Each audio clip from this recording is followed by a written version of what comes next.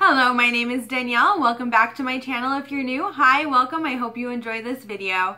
Today I'm going to be talking about how I turn loose pigment eyeshadows into eyeliner. What I did, it was pick out some different loose pigments in my collection just to kind of try them all and show you what I do. So I have some from Spectrum Cosmetics, the Checkered Lily, as well as Moonrise Cosmetics, and I just picked three completely different shades here. So I have a purple, I have a blue, and I have this light orange.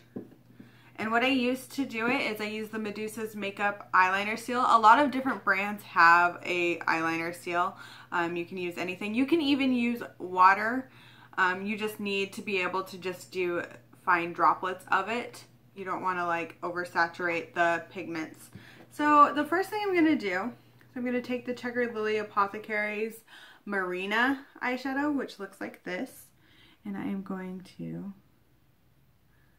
dip a little bit of it. I'm not going to make huge quantities of this because I just want to show. So I have some in there. The next thing I'm going to do is take the Medusa's Makeup Eyeliner Seal, and I'm just going to do 2 droplets of it.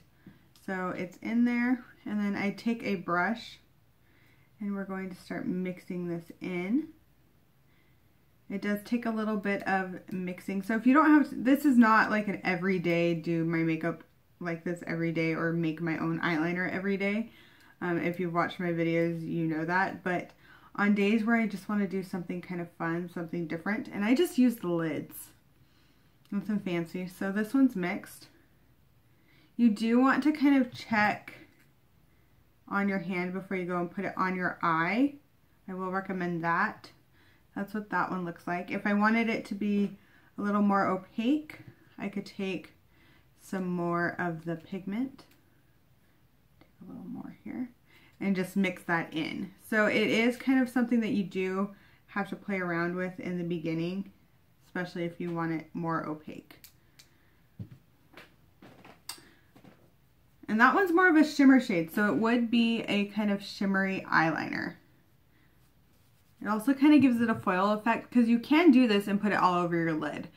Just know that the eyeliner itself is not going to be the longest lasting. It's not meant to be, it's eyeshadow. The next one we'll take here is from Moonrise Cosmetics, and this is Goldie. And I just put some in there.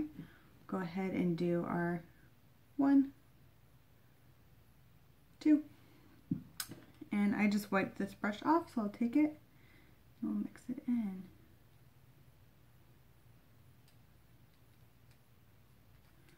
And sometimes they'll come out shades you weren't even expecting, so it's kind of fun to play around with and just see what you're going to get. This might have had a little bit of the blue. And you can also mix some of the colors together. I've done that too, where I've mixed 2 different shades.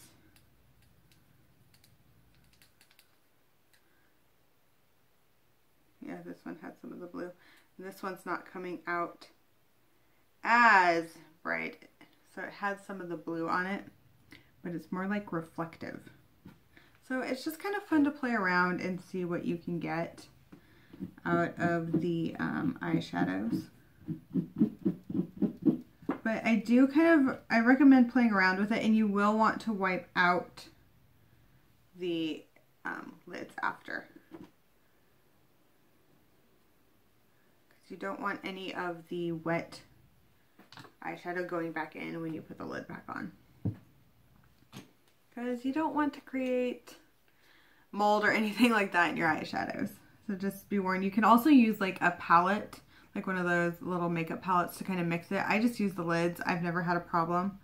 This is the one I'm excited to kind of play with. This is Lenore. It is a beautiful purple. So we're just going to go in 1, 2. Take that brush I just cleaned and mixy, mixy, mix. So literally I am just in there mixing. And as you've seen, some eyeshadows work out really well, some don't. You can also use pressed pigment, but you do have to get a piece of that pressed pigment off and kind of crush it to kind of blend it in. Loose pigment are much easier to use. And I'll need a little bit more.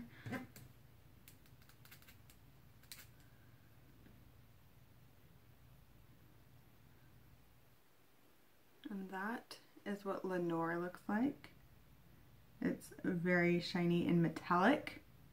But again, if you're not looking for the eyeliner, you can do this and put it all over your lid. It does give it a very cool effect.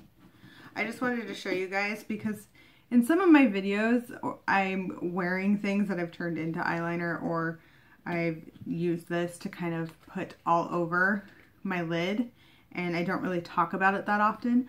But if you guys have tried other eyeliner steels, let me know which ones you've tried. I like this one. I also use water from time to time. Water works just as well, but you do have to remember that these are eyeshadows you're turning into a liner, and that they are not as long wearing as a typical eyeliner.